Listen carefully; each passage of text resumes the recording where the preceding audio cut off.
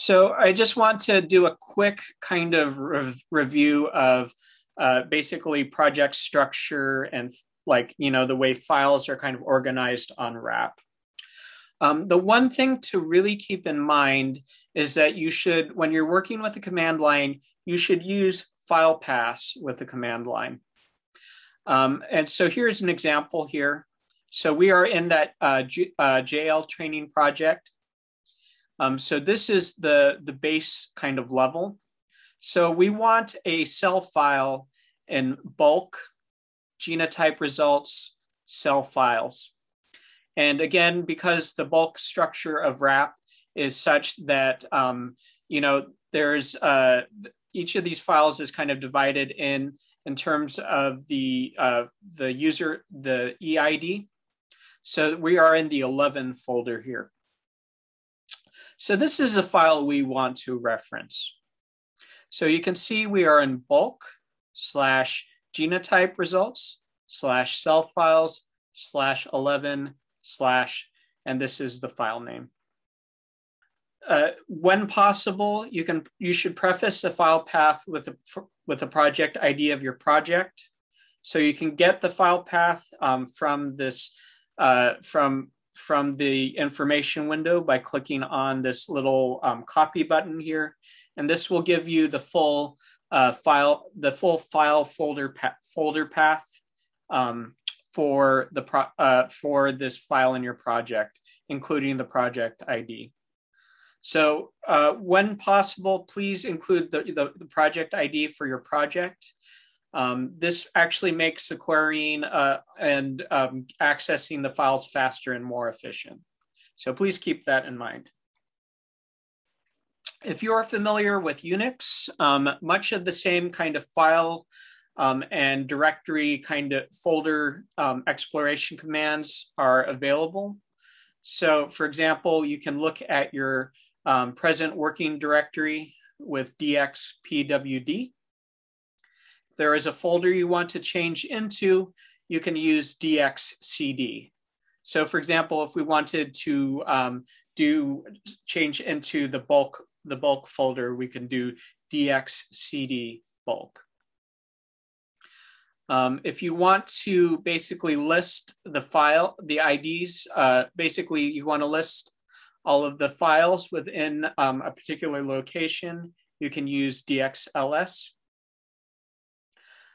You can also list the files with their file IDs by adding this -LA option. Last thing to mention is if you've set any environment variables, you can use this dxenv command. So let's take a look at these. So what I'm going to check is my present working directory. So I'll use the dxpwd command.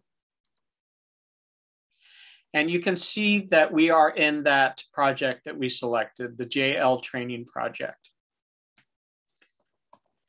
So the next thing is I want to list what is in the root folder. So I can do a dxls.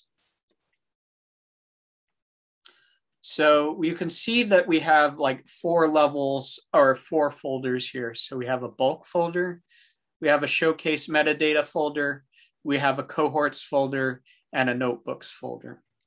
So I can change into that cohorts folder here by doing dxcd cohorts.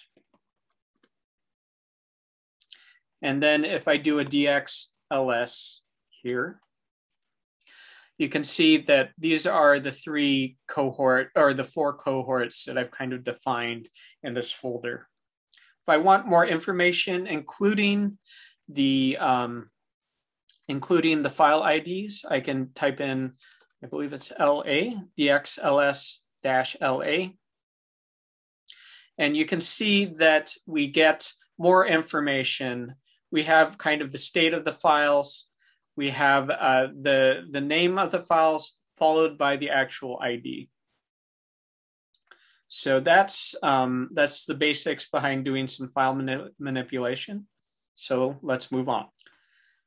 So these are commands for kind of getting data onto and off of the platform, or basically kind of exploring what's in a file. So you can make a directory within your project using dx mkdir and followed by the name of the folder that you want to make. In this case, so notice that there's no dx here.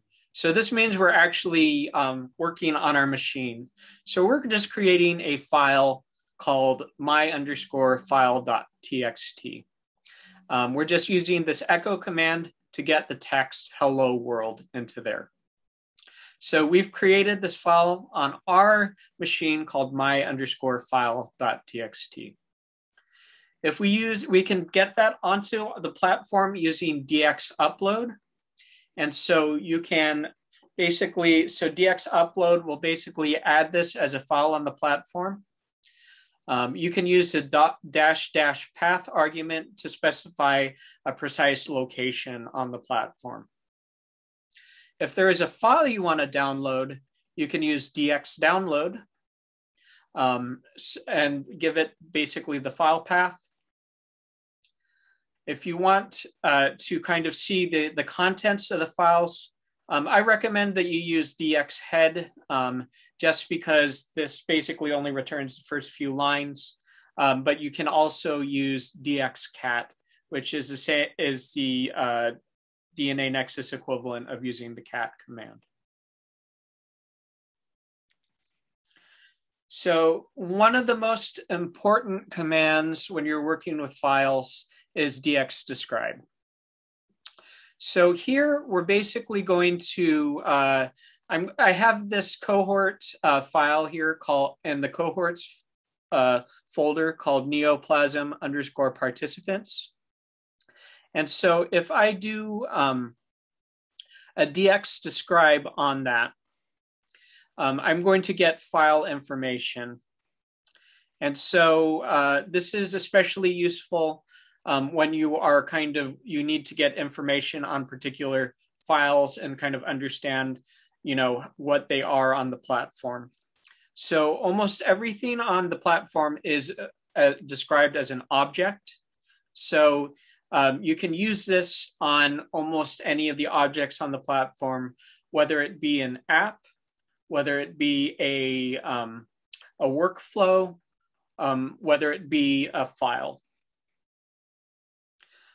So this is an example where we're basically describing a cohort. But here we can describe a file. If we need to kind of work with this information programmatically, we can return it as a JSON file using the --JSON. So let's take a look at that. So let's clear. So I'm going to do a dx pwd. So I'm going to check out where I am on the platform. And again, I'm in that cohorts folder. So let's do a dx_ls just to list the files. And let's get information about this neoplasm_participants. So I'm going to type in dx describe neoplasm_participants.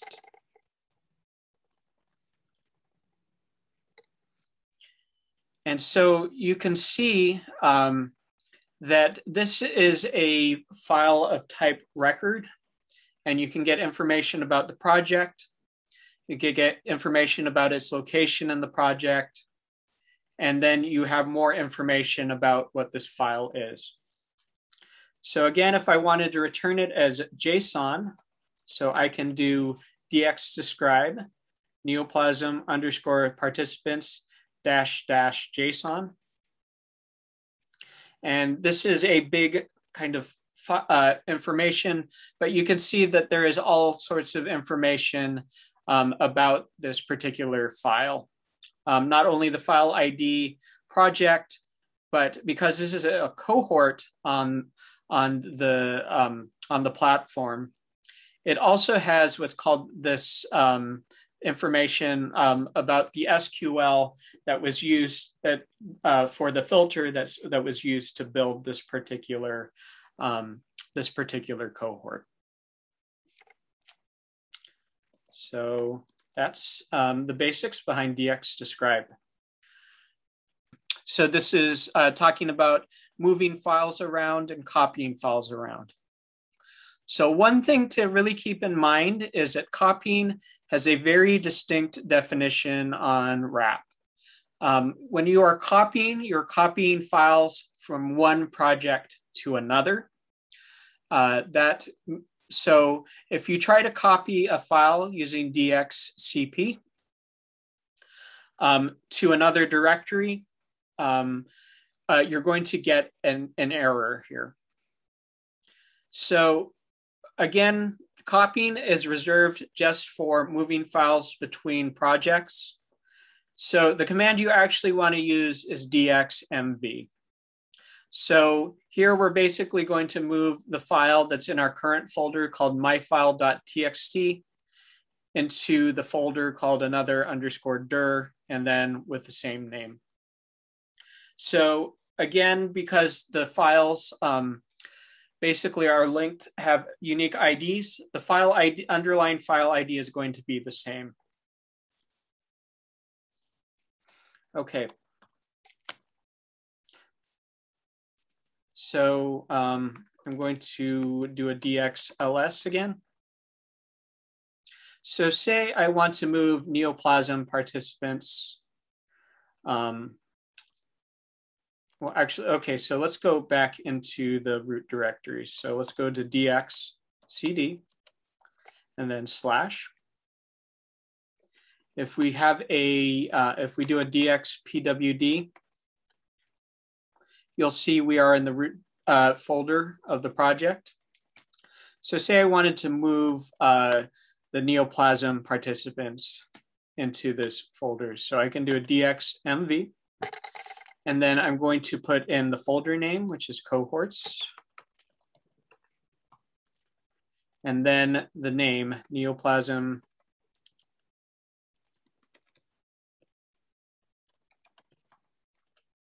I believe it is, so we'll put a dot because we want to move it here. And if I do a dxls, you can see I moved that file neoplasm participants into our root folder.